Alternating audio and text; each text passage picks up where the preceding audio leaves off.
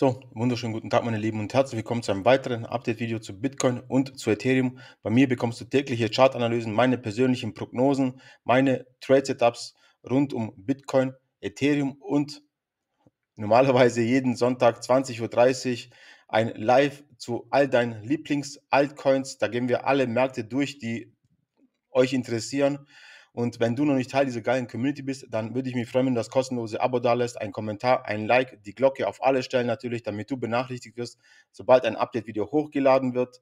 Und wenn du das gemacht hast, gehen wir sofort in die Analyse. Aber zuerst einmal eine Riesenentschuldigung für gestern, für das Live. Ich musste es abbrechen, mein Kleiner. Ihr habt es wahrscheinlich im Hintergrund gehört, zumindest die, wo live dabei waren, die haben es gehört. Der Kleine ist einfach aufgestanden wieder, hat geweint, hat nach mir gerufen. Es sind immer so Phasen. Ja, ich habe noch eine Tochter aus erster Ehe, ganz kurz dazu. Wenn sie bei uns am Wochenende ist, dann ist der Kleine extrem Papa-anhänglich. Ja, die Leute, wo Kinder haben, die wissen das. Da kommt dann dieser Machtkampf, ja, dann Papa hier, Papa da, wer bekommt mehr Aufmerksamkeit vom Papa? Und der Kleine ist da halt extrem, ja, der lässt mich dann wirklich äh, keine Sekunde aus den Augen. Ich kann abends, ja, ich schlafe ja bei meinem Kleinen im Zimmer, weil er ohne mich nicht mehr schlafen will. Ja, ich kann nicht mal in der Nacht oder abends aufstehen, aufs Klo gehen. Selbst dann steht er auf und folgt mir aufs Klo. Es ist unglaublicher, ist zwar einerseits äh,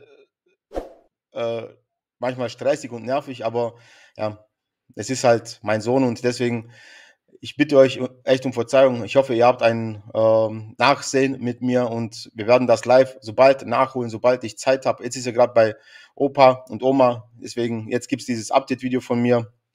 Und das Live werden wir zeitnah wieder einholen. Ich gebe euch dann aber in der Telegram-Gruppe Bescheid.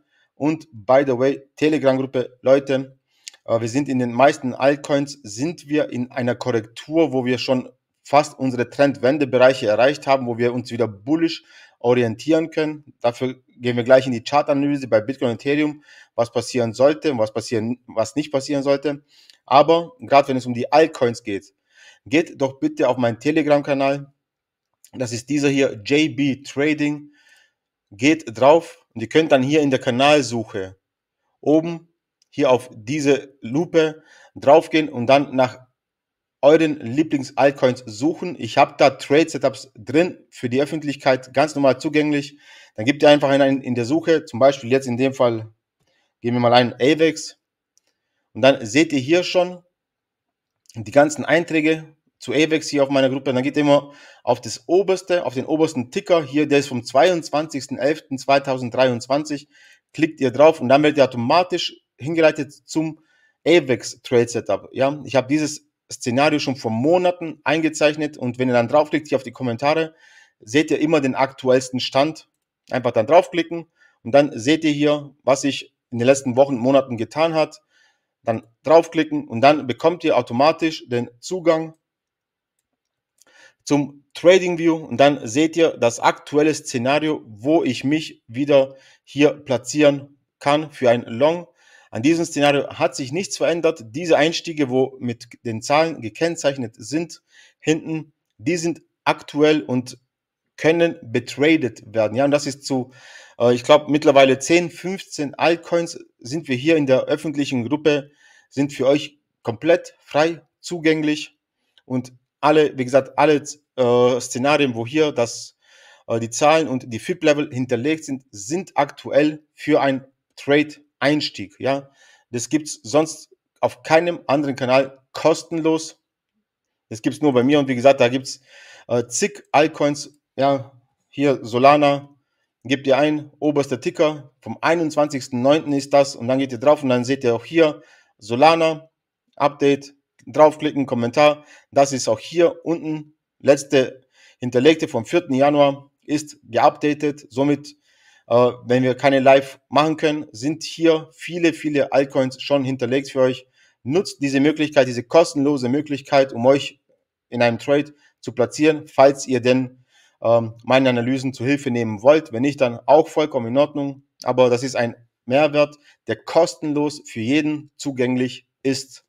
Ja, nur mal so viel dazu, weil ich kriege immer wieder Kommentare, hey, Update zu dem und dem, Update zu dem und dem. Einfach nur hier gucken, Suchfunktion in meiner Telegram-Gruppe und dann werdet ihr weitergeleitet. Ganz, ganz easy, einfacher und günstiger kommt ihr nicht an Trade-Setups, gerade für Altcoins. Okay, so viel dazu und dann jetzt nochmal ganz kurz zu meiner Community, zu den Mitgliedern auf YouTube, wo ich habe jetzt mit BINGX, mit meinem Partner, Trading-Partner, wo wir diese Challenge 500 to X machen, gehen wir auch gleich darauf ein, wann ich erwarte, dass wir endlich mit dem Trade loslegen können, habe ich ausgemacht oder beziehungsweise wurde mir angeboten, weil wir letztes Mal, wo ich im Krankenhaus lag am Wochenende, gab es diese Möglichkeit hier, ein Trial Fund von BINGX zu bekommen. Das heißt, du zahlst 50 US-Dollar ein, BINGX schenkt dir 50 US-Dollar komplett kostenfrei fürs Futures Trading. Und da ich damals im Krankenhaus war, hat BINGX gesagt, komm, Joe, wir machen das wieder für 20 Mitglieder von deiner privaten Mitgliedergruppe auf YouTube, also die, wo diese Challenge mitmachen und mich unterstützen mit diesen 5 Euro im Monat. 20 von diesen Leuten bekommen nochmal die Möglichkeit, 50 US-Dollar komplett for free zu bekommen. Wie ich das mache, weiß ich nicht, ob ich dann eine Auslosung mache oder ob ich dann einfach den Link in die private Telegram-Gruppe reinhaue und die ersten 20, wo da halt draufklicken, haben halt diesen Trial Fund bekommen. Ja, ich werde es wahrscheinlich so machen. Die ersten 20 haben was davon. Wie gesagt, es ist ein kostenloser Mehrwert, auch hier für die Community, wo mich hier unterstützt. Und die ersten 20 haben dann quasi dann die ersten 10 Monate Mitgliedschaft schon wieder raus, weil sie 50 US-Dollar vom BINGX geschenkt bekommen. Deswegen wird in den nächsten Tagen kommen. Ich schätze, morgen oder übermorgen wird es soweit sein. Und dann gebe ich euch natürlich rechtzeitig Bescheid, damit alle die gleiche Chance haben, diese 50 US-Dollar abzugreifen. Und wie gesagt, das ist extra nur für meine private Mitgliedergruppe, für mich, für die Leute, wo mich hier mit den 5 Euro monatlich unterstützen und natürlich auch an der Trading Challenge mitmachen mit kostenlosen Einstiegen. Fast kostenlos, aber der Mehrwert ist einfach unbezahlbar. Für 5 Euro ist es ein Furz. Ist wirklich so, gibt es so auch in keinem deutschen Kanal. Gibt es nicht. Also, wie gesagt, das dazu zu BINGX, wirklich toller Partner. Richtig geil, was die hier anbieten, alles. So, und jetzt gehen wir auf die Analyse, gehen wir auf Bitcoin. Ich habe es ja gestern Abend schon im Update oder im Live-Video angeteasert. Ganz kurz muss ich machen, dass ich hier auch alles sehe. Ich habe es in der Umfrage drin gehabt oder ich habe mal nachgefragt, wie sieht meine Community den Verlauf von Bitcoin zurzeit? Großteil hat gesagt, wir gehen eher nach oben als nach unten. Schauen wir mal, jetzt haben wir heute wieder die 40.300 US-Dollar hier unten angekratzt. Ihr seht hier, jetzt langsam wird es unwahrscheinlicher, noch unwahrscheinlicher, dass wir jetzt hier zuerst nach oben gehen. Warum? Ihr seht hier eindeutig, wir haben hier momentan noch diesen Support. Machen wir es so lieber. So, bei 40.200, 40.300 haben wir es einmal, zweimal, dreimal, viermal, fünfmal, sechsmal jetzt angetestet.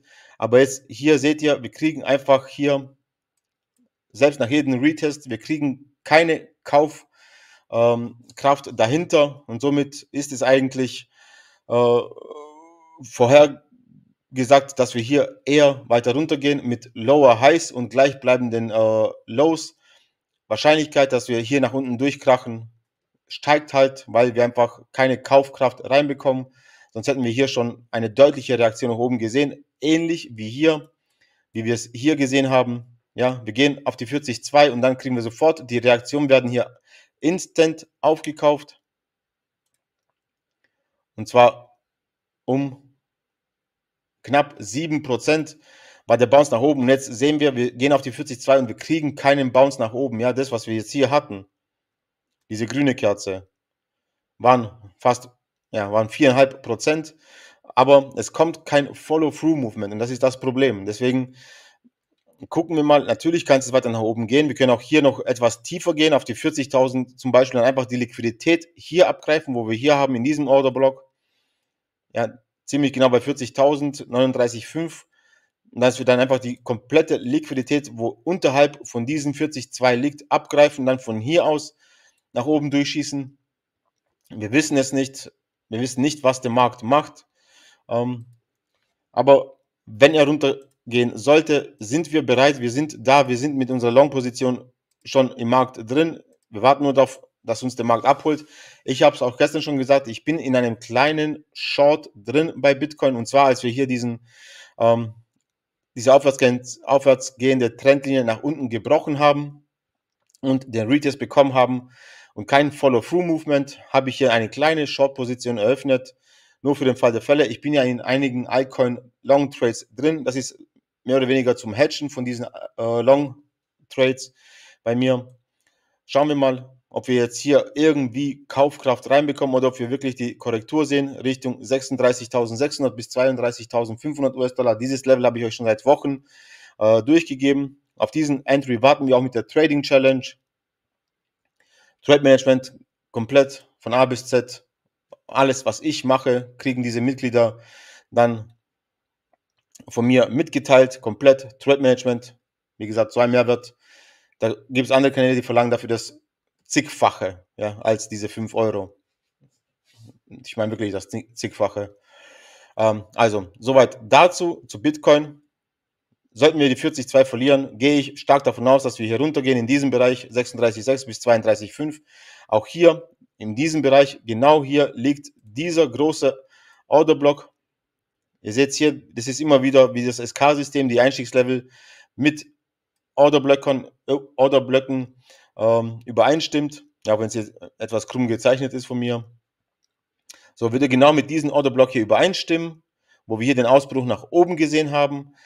Oder wir können sein, das habe ich auch schon in einem der letzten Update-Videos gesagt, kann sein, dass wir hier mit etwas Augen zuzwinkern diese blaue Sequenz abgeschlossen haben. Da haben nur noch 3% gefehlt. Kann sein, dass das schon reicht und dass wir hier eine Gesamtkorrektur vom ganzen Markt sehen, von der ganzen Aufwärtsbewegung. Das heißt dann Richtung 32.300 US-Dollar bis runter zu 26.700 US-Dollar. Kann sein, dass wir hier das Grüne anlaufen. Auf jeden Fall habe ich unseren Trade mit der privaten Gruppe, mit der Challenge, habe ich so gewählt, dass wir in beiden Szenarien, selbst im Worst-Case-Szenario, was ich nicht davon ausgehe, dass es eintreffen wird, selbst dann nicht komplett liquidiert werden. Ja, nur mal so als kleiner Teaser nebenbei. Schauen wir mal, ich gehe aber wirklich spätestens hier in diesem Bereich, wo ich euch diese rote Linie eingezeichnet habe, bei 32.300 US-Dollar, gehe ich stark davon aus, dass wir aus diesem Bereich hier nach oben bouncen werden. Und zwar zu über 90% gehe ich davon aus, weil wir einfach hier großen Widerstand hatten. Wir könnten jetzt diesen Widerstand von oben als Support antesten. Ja, diese rote Linie hier unten. Und dann von hier aus den Bounce Richtung 50, 57, 60.000 US-Dollar sehen könnten. Ja, so viel zu Bitcoin. Wie gesagt, es sieht eher danach aus, dass wir hier abverkaufen. Gucken wir mal, was uns der Markt die nächsten Stunden gibt. Auch bei Ethereum, wir bilden auch hier, seitdem wir hier aus dem Dreieck ausgebrochen sind, nach unten, wie ich es euch ja in einem der letzten Update-Videos auch gesagt habe, bilden wir jetzt auch hier Lower Lows. Diese Highs hier hinten, die haben nicht gehalten, die wurden auch gebrochen. Jetzt haben wir hier diesen großen Orderblock in diesem Bereich bei Ethereum. Ja, tut mir leid für meine Zeichenkünste, aber ich bin kein Zeichner, ich bin ein Trader. Sollten wir diesen verlieren, gehen wir auch bei Ethereum weiter runter. Auch diesen Bereich habe ich euch schon seit jetzt Tagen mitgeteilt. Und zwar gehe ich dann davon aus, dass wir hier die 1.898 US-Dollar anlaufen bis runter zu 1.622 US-Dollar.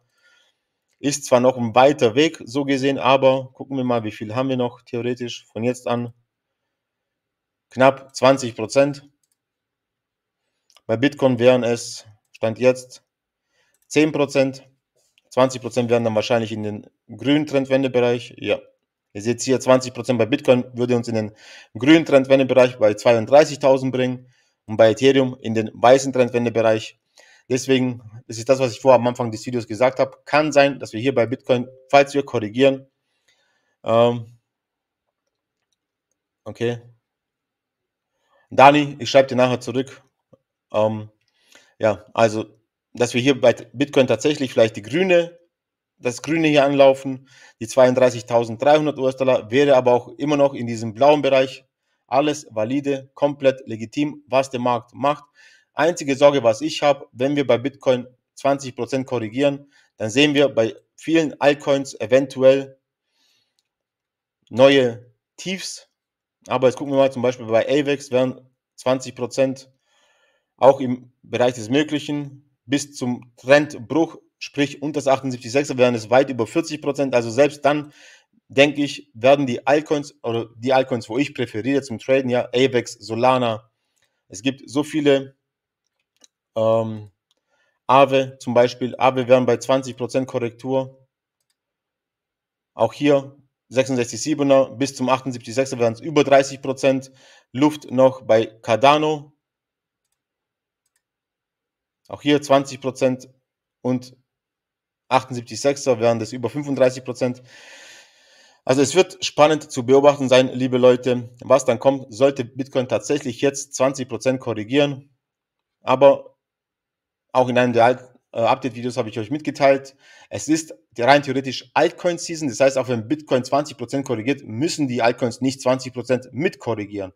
Manche weniger, manche mehr. Gehen wir noch auf Solana ganz kurz. Da hat sich auch an dem Szenario nichts verändert. Seit Wochen tracke ich dieses Szenario. Seit diesem Hoch hier vom 2. Januar tracke ich dieses Szenario mit dem Abverkauf hier Richtung 67 bis 47 US-Dollar runter. Der Markt hält sich, stand jetzt dran. Schauen wir mal. Und auch bei Solana wäre zum Beispiel so ein Coin, der hätte bis zum Trendwendebereich 20%, seht ihr es, würde uns hier zum 50er Retracement bringen, sprich bei 67 US-Dollar. Das ist so ein Markt, wo ich sehr, sehr bullish ansehe und deswegen würde es hier passen, dass der Markt Solana nicht so stark korrigiert, sondern dann eher hier in diesem Bereich 67 bis 60 US-Dollar spätestens wenden sollte, weil, wie gesagt, Solana ist einer der bullischsten Märkte für mich im Kryptobereich. Deswegen auch hier dieses Szenario vollkommen unverändert, gebe ich schon seit Wochen so mit, dass ich hier davon ausgehe, dass wir hier runtergehen. Wo viele hier noch gesagt haben, wir gehen auf die 150, 200 US-Dollar, habe ich gesagt, schauen wir mal. Ich gehe ja davon aus, dass wir tiefer gehen. Schauen wir mal, ob es wirklich so tief geht. Aber ja, wird spannend und ich würde sagen, wir lassen es den Markt machen. 15:30 Uhr wird interessant werden, wenn die Märkte aufmachen, wo Bitcoin ETF wieder gehandelt werden kann. Gucken wir mal, ob wir dann den Abverkauf bekommen weiter oder ob wir nach oben durchschießen. Wird spannend und ich würde sagen, das war's dann mit dem Update-Video. Ich wünsche euch noch einen schönen Montag. Wie gesagt, ich versuche regelmäßig euch abzudaten, aber ich kann meinen Kleinen nicht den ganzen Tag wegschicken. Und abends gucken wir mal, wenn er schläft, dann gibt es ein Update von mir. Wenn nicht, dann gibt es halt am nächsten Tag, so wie ich es zeitlich hinkriege, Updates. Und danke für eure Rücksicht und wir sehen uns dann zum nächsten Update-Video. Euer Joe, macht es gut und ciao, ciao, Leute.